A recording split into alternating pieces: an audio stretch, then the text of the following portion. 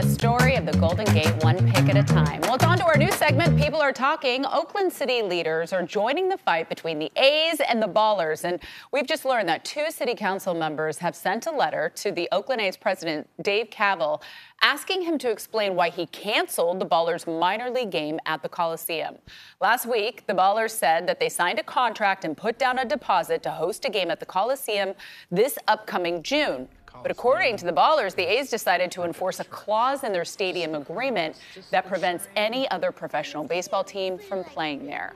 So we went to X, why not, to see if you think the Ballers should be allowed to play at the Coliseum. And check it out, 82%, an overwhelming amount says yes, G. I'm not that surprised, right? I mean, I think a lot of people feel like, okay, if you're going to leave A's, give us something to enjoy. And come on, there's a lot of love for baseball, not just, here in the city or on this side of the Bay, in Oakland, in the East Bay. Yeah, and you know what? I see a trend. I see when the people of Oakland speak out and say something, I don't see a lot of response. We often tell so many stories where Oakland people are like, listen to us. This is what we have to say. And yet we don't actually see it translating into action. It's frustrating. There's nothing that bothers me more than a sports facility that's empty. Yeah. Right. It may not be state of the art, but if someone can use it, get them on the field. For sure. Absolutely. Well, the Oakland Ballers posting on X as well. If anyone has a 25,000 seat venue in Oakland that they're willing to rent out for June 29th, reach out.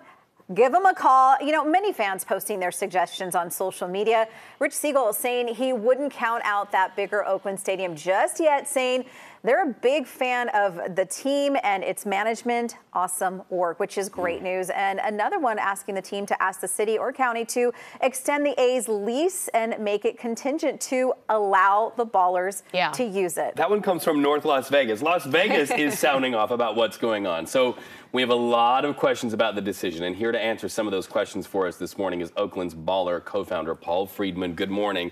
So I just have to start here. Ideas are currency, and when you have a situation where you need ideas like Oakland, why is nobody cashing in on the currency of the ideas you're bringing? Well, I think that they are. I mean, I think we've really ignited something in the fan base. The fundamental idea is that we get to decide, Oaklanders get to decide whether we have baseball or not have baseball. And so far, it seems like overwhelmingly Oaklanders want to have baseball, and they want us to be able to celebrate that fact. And that was the whole idea behind the Coliseum night. But what about leaders responding? So far, I think that they have. I mean, just this morning I was reading about Councilmember Kaplan, Councilmember Jenkins, asking questions about whether we can have a game at the Coliseum. They seem very optimistic that they can work with A's leaders on making that happen. We'd love to see it happen. I think it would be great for everybody. So when you look at your team and, what you're expecting from this team, what level of play? Because I know a lot of people are looking at the Pioneer League and Minor League. Are we talking single A, double A, triple A? What type of talent are you guys going to get? Well, we're not in that system. We're independent. Sure. So what that means is that we get to put our own players on the field. We're not going to be an Astros affiliate.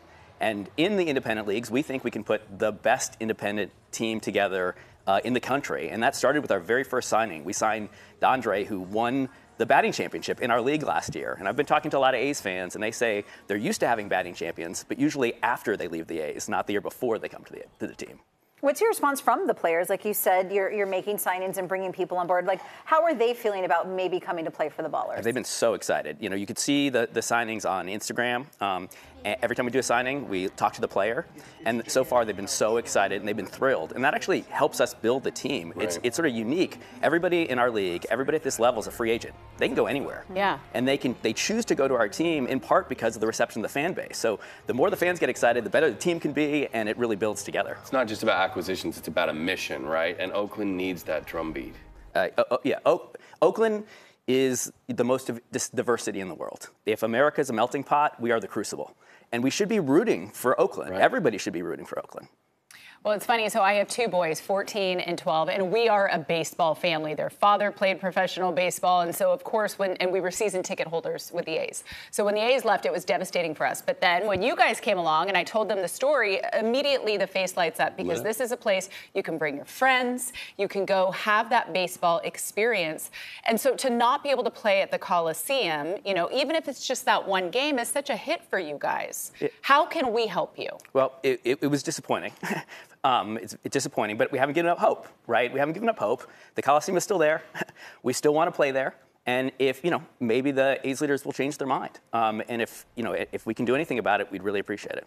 Like reaching out on social media, say, hey, anyone have some space to let us play? Yeah, and we're still waiting for that call. So if somebody has, a 25,000 seat venue in their backyard, please reach out. We'd love to play there. And put on one heck of a game, right? No matter what, we're going to put on one heck of a game. And it's not just us. It's not the players on the field or the management. It's the fans that put on the heck of the game. It's the fans that bring the drums. It's the fans that bring the flag. And, wherever there is a sport, there will be Oakland fans rooting for that team. So the hard-hitting question here, what are the concessions going to be? They're going to be great. I mean, we take concessions seriously. They're going to be local. We take vendors seriously. Nice. We're in negotiations with epic vendors like Hal, the hot dog guy. He's tough. Okay, we're hoping to sign you're speaking my language. I love it. Keep it local. No, and I mean, it's just so much fun being at minor league baseball, too. It's a big old party, so we're excited about that for sure. And we're hoping to throw a lot of parties and have at least one at the Coliseum. All right. Well, you are a party. We're glad to have you in studio. You come back anytime, Paul Freedman. Thank you so much. Thank you.